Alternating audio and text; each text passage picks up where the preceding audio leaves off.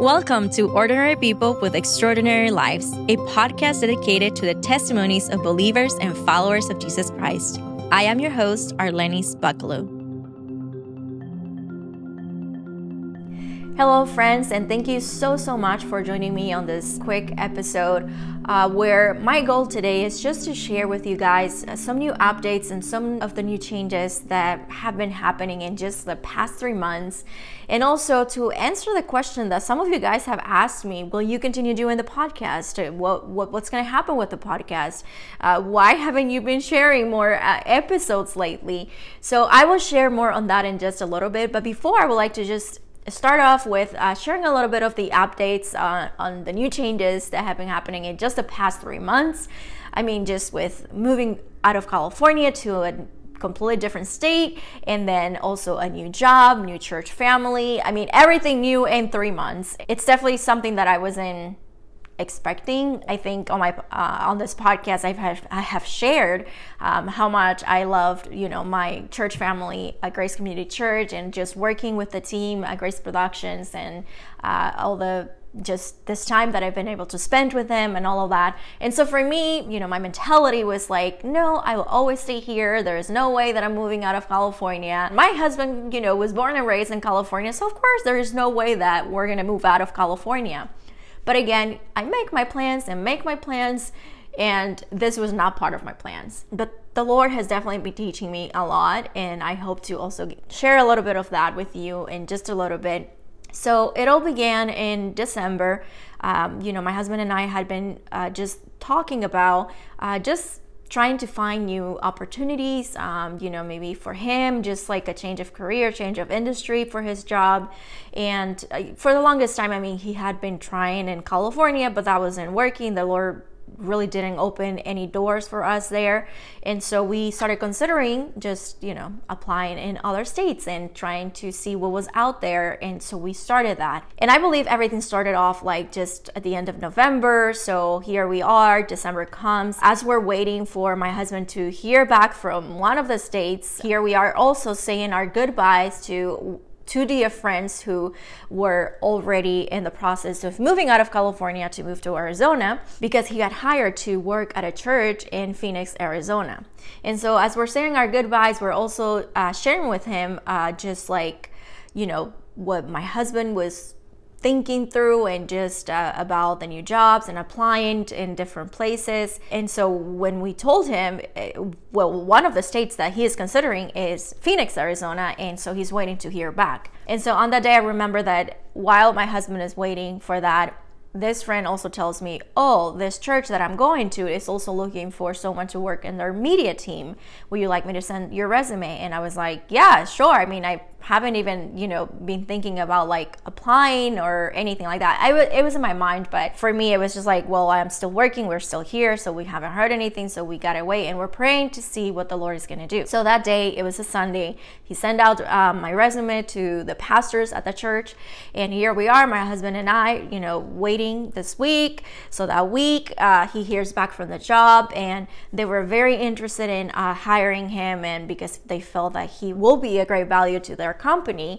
And so he worked out all the details, and they agreed to what he was asking for. While all of that is happening, then I also am in the conversation with this church about the possibility of maybe working with them. That week was definitely one that I was definitely wrestling with the Lord, because for me, in my own selfish desire, I really was just hoping that the Lord will close every other door in every other state and just keep us there in California, so we could be, with our church family, Grace Community Church, and all our friends, because, we love our friends and just the ministries that we are involved with them and all of that. So for me, instead of praying, Lord, open the door, it was more like, Lord, can you just please close these doors? Just let us stay here. And so obviously, when my husband, for him, he was talking to other friends, like other men in the church, giving him guidance and counsel, and he was talking to them about just talking through everything and just making sure that he was making the right decision and it was honoring to the Lord, not just for his own, selfish desire and ambitions. And so my husband, that week, him and I, we were just talking, and he said that if the company would just agree to what he was going to ask, that he will see it as the Lord really just blessing this step and this next step and this decision also. And so here we are, and of course the company got back to him. The company agreed to everything that he said, and here we are having the conversation. And so we made a decision that we were going to move. Basically, in a matter of 2 or 3 weeks, we're planning out to move our whole life from California to Phoenix. And so here we are. We visited Phoenix just to make sure that we were familiar with the area, that we were going to like it. And for us, it was the last step to make that final decision of really moving, just going to Phoenix and visiting and checking out the church also that our friends were going to. We came back. It was on December 16th. We visited the church. I was able to meet with the pastors at Redeemer Bible Church. This was basically the final conversation to probably and possibly working with them.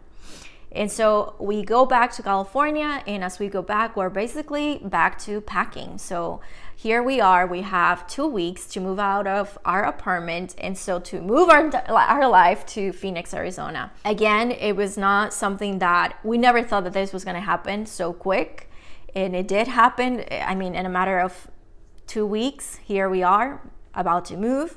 And I am so thankful because during that time, all those sweet dear friends from church, they came alongside me, and they were there to, to help me to pack and all of that. And obviously the most difficult part was just having to say goodbye to all those friends at the church that we had been doing ministry with. So obviously, after we made the decision of moving, then we had to start reaching out to the pastors and just the friends that we had been serving with and letting them know that we were going to move. And I am so grateful too, because even when my husband was calling the pastors, they were just so gracious and also just making sure, like, why are you making this decision? Why so quick? What's happening?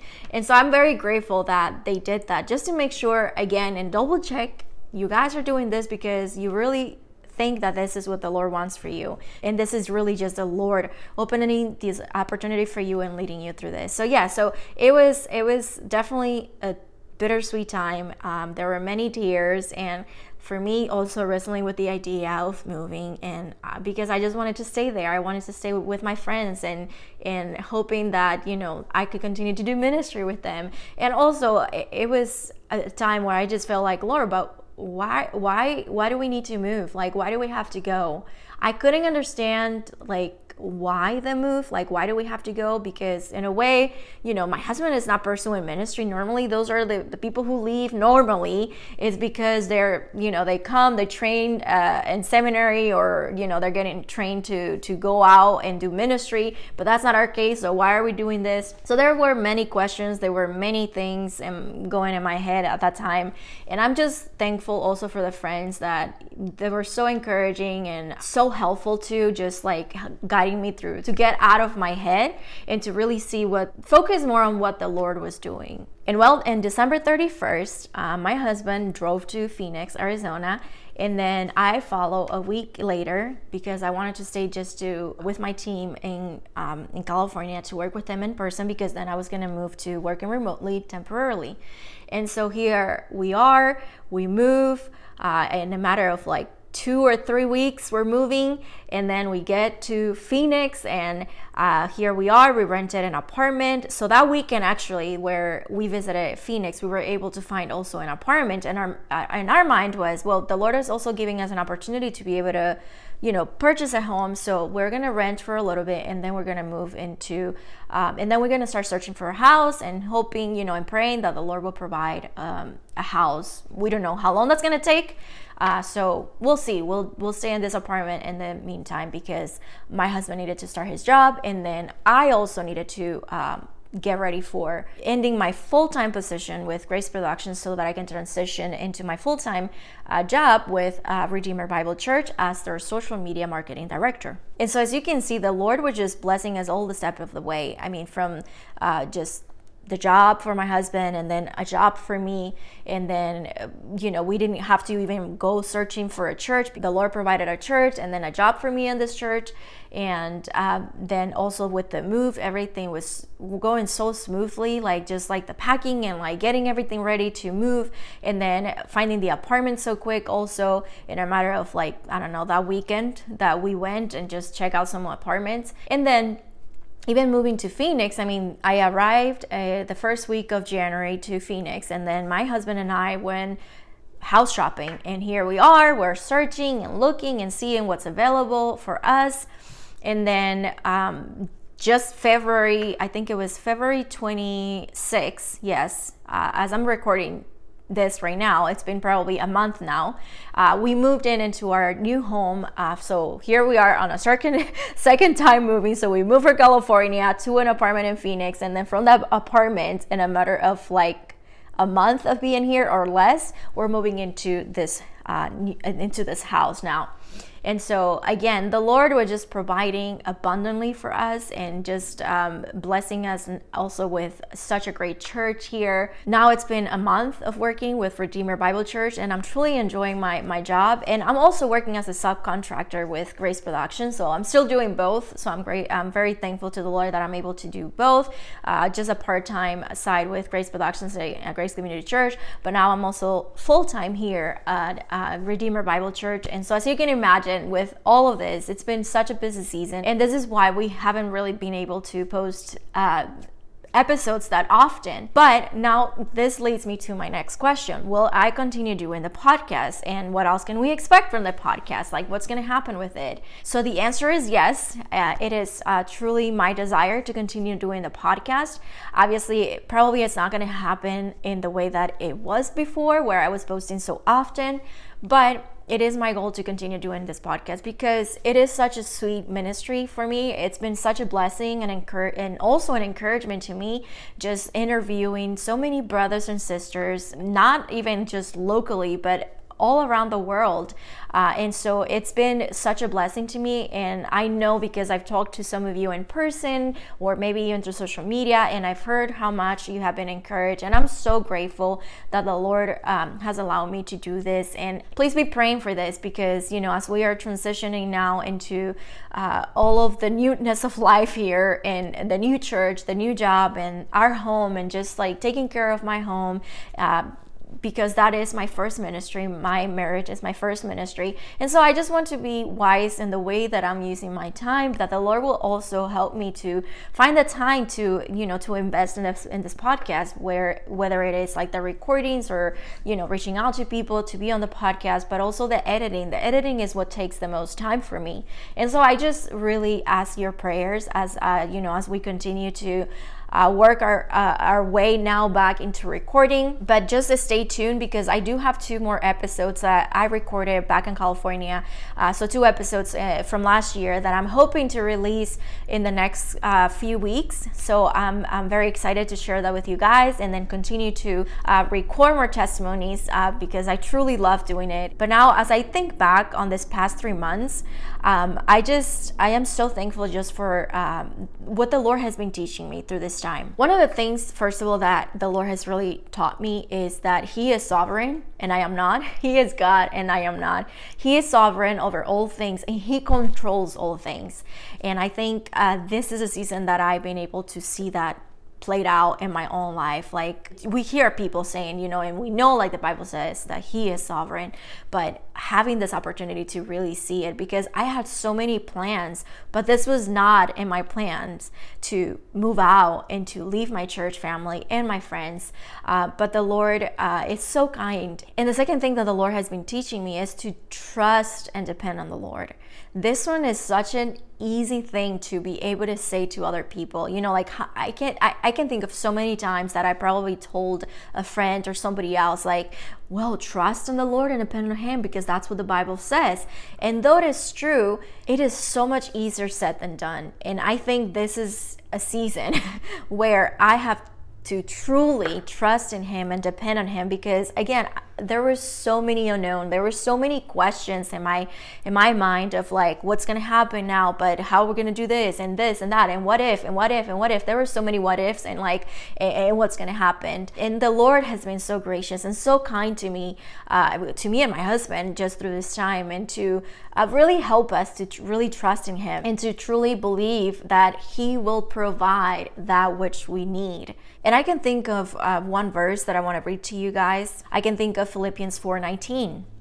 And it says, my God will supply every need of yours according to His riches and glory in Christ Jesus. And then the third thing that I've been learning through this time is really submitting to my husband as submitting to my God. Again, it's one of those things that we know, and we know the Bible tells us that we need to submit, that we need to honor Christ through our marriage. This season has been one where I've truly had to submit to my husband in a way that I don't think that I had to do in almost the 4 years that we've been married. And it's been a really just sweet opportunity to be able to, you know, to really experience what submission truly looks like in a marriage. So I'm just so grateful for that, because again, we hear many people always telling us, oh, you need to submit to their husband, but when the time comes that we really need to submit, how do we even do it? I'm not saying that I didn't have my moments of just like really wrestling with the whole idea and making the decision that we made, but just like doing it with a joyful heart. Yes, I still felt sad and I cried and all of that, but